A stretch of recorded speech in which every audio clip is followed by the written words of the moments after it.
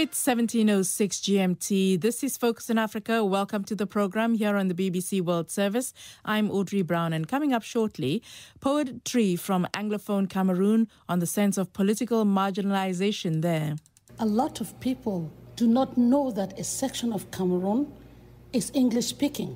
So Anglophone writers have that obligation to carry our voices out into the world. And this first poem is titled, Because We Are Poor.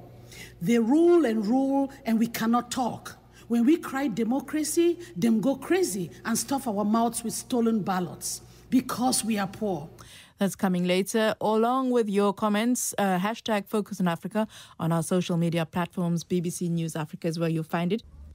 Still about Cameroon, but this time it's the poetry from English-speaking Cameroonian writer Joyce Ash, whose new volume of poetry, Beautiful Fire, looks at the political strife in Cameroon and why she believes the only solution is a separate state for English speakers.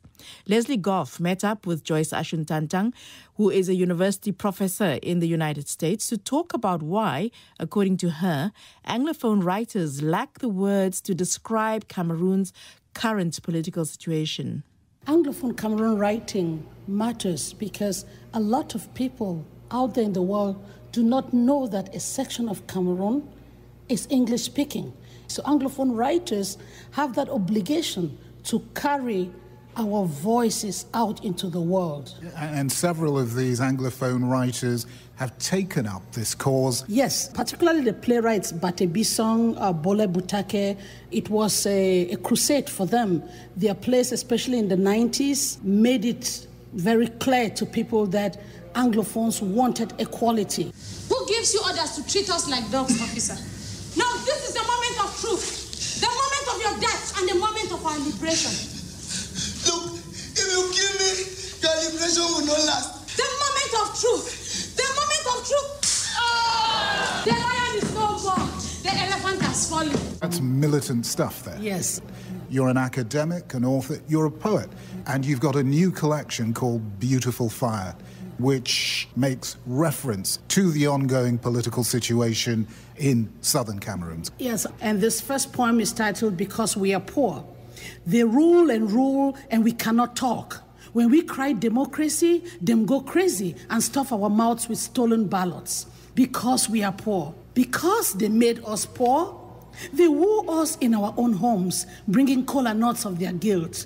But woman does not live by kola nut alone, but every drop of ancestral blood. Because we have never been poor. Now, that's a poem of yours, outspoken, militant. How are other writers tackling the subject of the election coming, just the general political conflict in the country? In the 90s, when we had the other wave of Anglophone nationalism, writers they used metaphor, allegory to point out the Anglophone situation.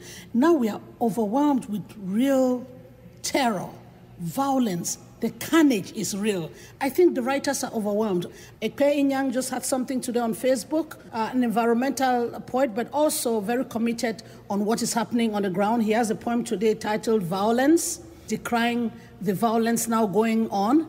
And so poets are grappling with the situation going on, but there are very few. What is happening right now has overwhelmed our imagination.